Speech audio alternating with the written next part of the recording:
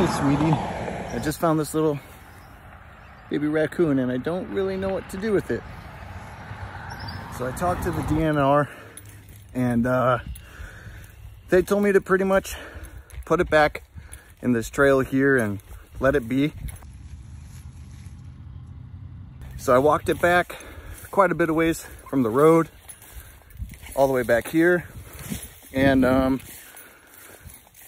just gonna give it a photo shoot so we can share these memories. And here are some of those photos. And I don't know much about raccoons, but it looks like she's just trying to sleep. So I'm gonna let her sleep. And here's this whole field. The road's all the way over there. Best thing I can do now is just hope the mom comes and finds him. There he is. And hopefully he'll be all right.